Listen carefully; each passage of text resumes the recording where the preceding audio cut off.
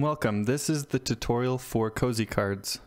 Cozy Cards is similar to Solitaire in two ways. First, the object of the game is to get rid of all of your cards. You can see over here in the bottom right, I have 15 cards and then I have 4 cards in my hand. And second, you get rid of your cards by making stacks for those cards. As an example, I'll click this cotton candy card and place it right over here. For each card you place, you gain Cozy score. That score gets applied to both that stack and also your total Cozy score. Cards have a Cozy type. This one has both the type of soft and tasty. Now I played it in the soft stack, giving me a bonus point. The cotton candy card only gives +2, but because I matched the stack with the type on the card, I got +3, bringing my stack score to 8 and my total score to 3 here.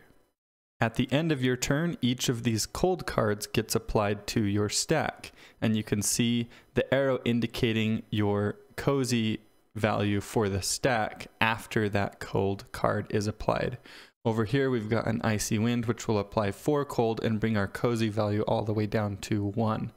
So that's starting to get a little low. Let's play the rest of our cards and watch that happen.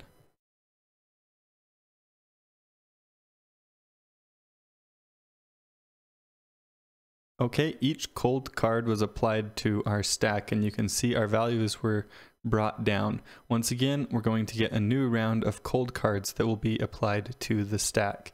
If your stack coziness value ever gets below 0, then it will start to remove points from your Cozy score. So for example, I'll play these right here.